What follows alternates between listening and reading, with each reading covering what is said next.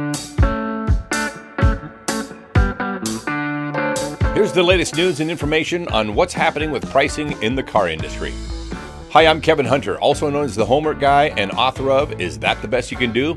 Welcome to the home of super high intensity training on how to buy and sell new or used cars, courtesy of the Homework Guy. You just can't beat super high intensity training. And if you've watched all the videos on this channel, consider yourself a graduate and get yourself one of these awesome new shirts. All right, before I get into today's presentation, I want to remind my viewers that the car industry went through two previous downturns in the last 2 decades. They aren't strangers to this.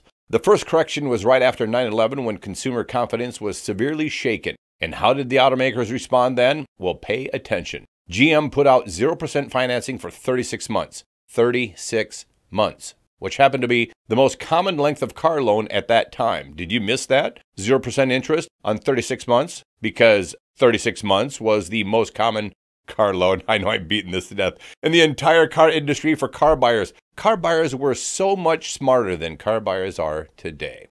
Say what you want, but clueless car buyers have been fooled by the car industry and sucked into thinking the new normal is 72 months. The moment you thought that was cool, the cost of cars went right through the roof because you, the car buyer, kicked the door open. You agreed to start paying for the same car. You know, those ones you bought for 36 months years ago. You agreed rather foolishly to go 6 years and 7 years, and now even 10 years. No, I'm not kidding. And now they got you. A 10-year loan, you guys, is like a 60-year mortgage on a house, but I digress. If you're a first-timer here and this is your first interface with super high-intensity training on the Homework Guy channel, consider subscribing and leaving us a comment below. Add hashtag the Homework Guy if you'd like a response directly from me or one of my staff members. You can also email me at info@thehomeworkguy.com with a specific question, or if you'd like a free car contract review, just black out your personal information, send it our way. We'll be glad to take a look at it.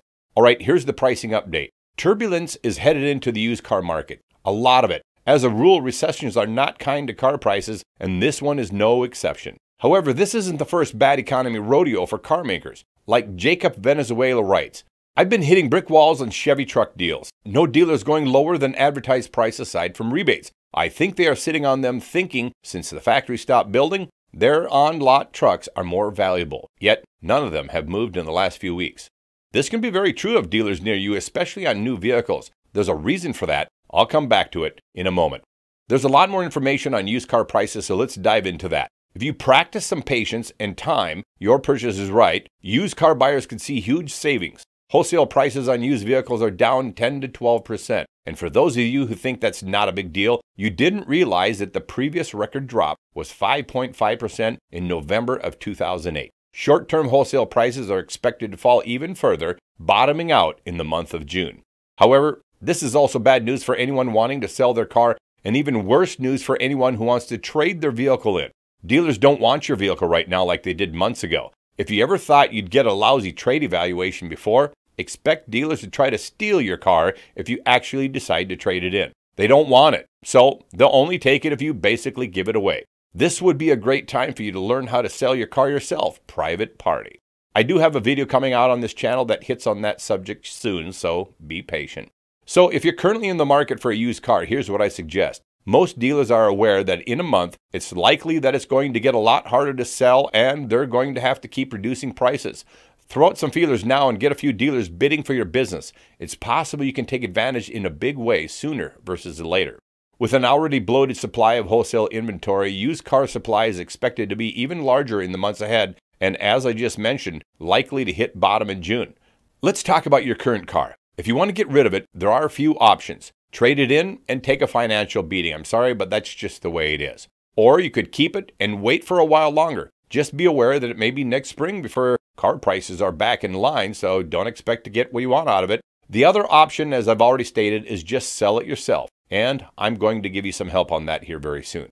All right, many of my viewers are reporting that some car dealers are just digging in their heels and refusing to budge, sitting on their inventory, discounting nothing, despite having little or no customers. Let me share with you some business knowledge and some wisdom about that situation. As with any business, the urgency or need to move product largely depends on the cash situation of the company. Let me say this as clearly as possible so you don't miss it. If the dealer in your area can stand firm on any inventory they have, and they refuse to discount any of it, despite being in the middle of a recession, despite not having any customers on the lots, let me point something out to you. Do you really believe they were losing money on all those car deals that went out the door in the previous weeks, months, and years? The answer should be obvious. Do you realize they told that "we're losing money" story to virtually every customer who came through their doors? They told it so many times that even their own sales staff believes it and accepts pennies on the dollar for their hard work, while the dealer owner was getting very fat. Just like a casino, all of us witnessed the dealerships building these multi-million-dollar facilities. Here we are in the midst of a severely down economy, the most difficult economic times in most of your lifetimes, and the dealer is sitting on inventory without discounting it. The clue should be blowing your mind. Think about that. Just how much money are they making off of every car deal that goes down the road? You're shopping at a dealership that looks like a palace. The dealer is absolutely killing it in the profitability column when you add it all up. Without that big fat bank account they acquired on the backs of previous customers, there's no way they could be sitting there doing nothing right now. Any accountant or economist knows exactly what I'm talking about, and now you should get it too. To all your dealers out there sitting on your inventory, you've just blown your cover. You've been sticking the screws to your customers, and now you're living off the fat with the hopes that the market returns without you ever discounting a dime. Thanks for your transparency. On the new car front, there's nothing really to talk about, sadly. Prices are only down about 1% right now. That's basically nothing. Remember all the immediate announcements of plant shutdowns? Everyone got excited because they thought this meant great new car prices were just around the corner. However, did you consider why the manufacturers shut down their plants? I think it's a supply and demand equation. They didn't want to keep making those cars and be forced to lower those outrageously high prices they've been putting on new cars these days. They shut down supply as quickly as possible so that you, the consumer, would have less new car selection when things start turning around, and they could keep gouging on new car prices that are totally out of control. So what are new car manufacturers most likely to do? Well, they'll do what many of them have been doing and what they did back in 2001 and again in 2008. They will offer financing deals, more 0% car loans, because they want to stave off a collapse in car prices. By throwing more car loan deals out there, they think they can fool you into spending those outrageous prices on their new cars, trucks, and SUVs.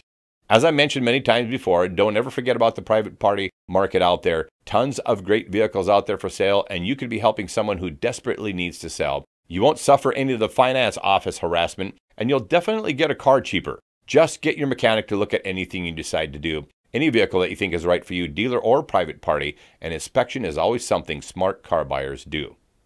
All right, I'll have another update for you on car prices in just 2 weeks.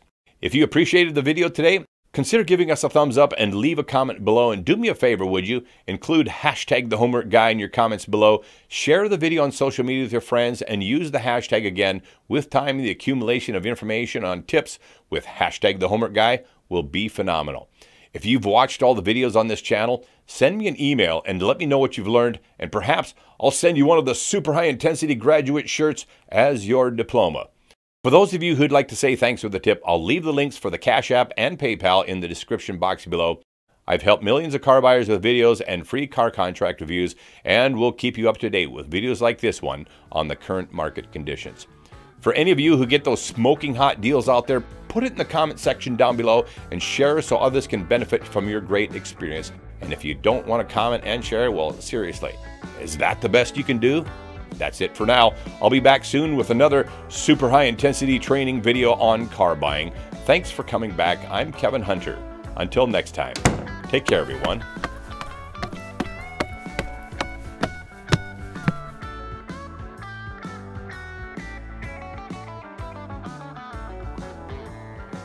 Hey, where'd he go? Is this over already? I just ran out to go get some coffee and popcorn and come back and he's gone. Oh well, I guess the show's over, folks. Anybody got any questions for me? It's kind of rough being his twin brother. I'm out in public and people always go, "Are you the homework guy?" All right, you guys got any questions? Oh, you know what? People always want to know, like, what software do we use for recording videos here at the Homework Guy? Adobe Wan Kenobi. May the 4th be with you. I gotta go now. back here on the dark side.